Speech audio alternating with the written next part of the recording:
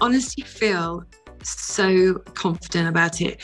When Dr. Richardson and I had our first consultation together, he asked my ideal weight, and I said, however, that was my ideal weight in my early 20s. So now I'm perimenopausal, and, you know, all the rest of it. I've got inflammatory arthritis I'm on medication for, which doesn't help you lose weight.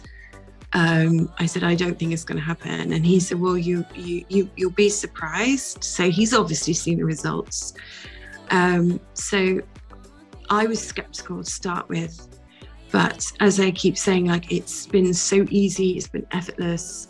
I've really enjoyed it, and I've lost over a stone already. So I feel positive that, you know, even if I don't get to my absolute target, I'm not going to be far off it. So